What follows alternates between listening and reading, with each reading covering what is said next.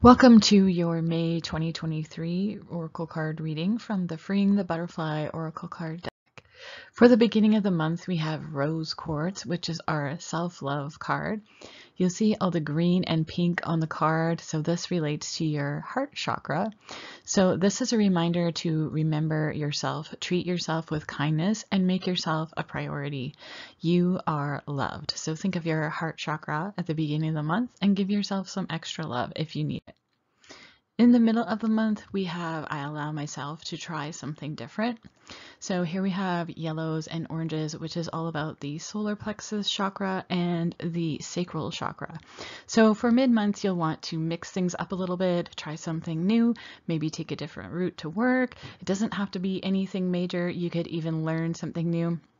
Whenever we do something a little bit different or new, it allows for growth, which is always a good thing. And you might find that you really love this new route that you're taking to work or the new skill that you're learning as well.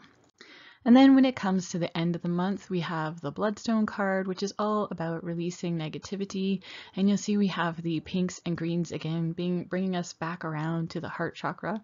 So when we release negativity, that does help us to expand our healing and our heart as well.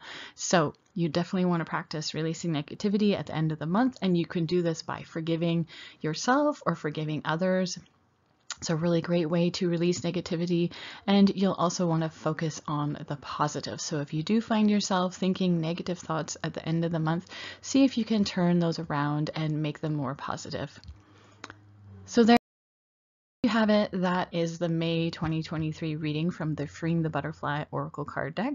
If you're interested in learning more about this deck that I created with my friend Josie Myers, you will find it on makeplayingcards.com. You can also find more information on freeingthebutterfly.com, where we also have information out about our book, which includes affirmations, visualizations, information about crystals, essential oils, and journaling. So I hope you have a wonderful May, and thanks for watching.